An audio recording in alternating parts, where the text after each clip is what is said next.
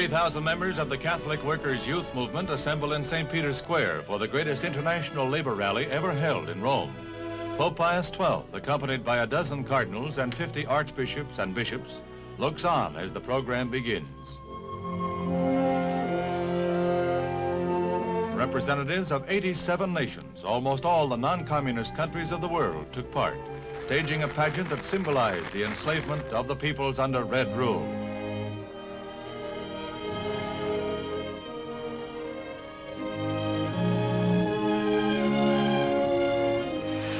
The Pontiff warned against the perils of materialism, class warfare, and hatred in his address to the rally, which was the high point of the youth group's 4-day meeting in Rome.